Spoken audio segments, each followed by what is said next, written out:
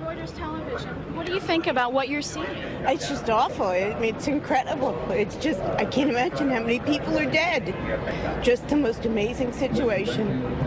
It's awful. I hope they can figure out a way to get to terrorists because it's got to stop. Amazing.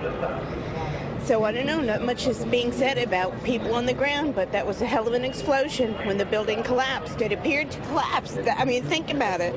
You know, one tower of the World Trade Center collapsing on top of all the people on the ground. So I wish they would come up with some kind of thoughts about what's going on the ground. Millions, I mean thousands of people, tens of thousands, hundreds of thousands are going to be touched by this. So it's the worst. Never seen anything like it. I mean, Kansas City, less than 200 people. This is going to be thousands. Where are you from? I'm from New Jersey. Okay, and what's your name, please? Karen Furman. How do you spell it? F-U-R-M-A-N. These are the very human reactions of what you're seeing in front of you.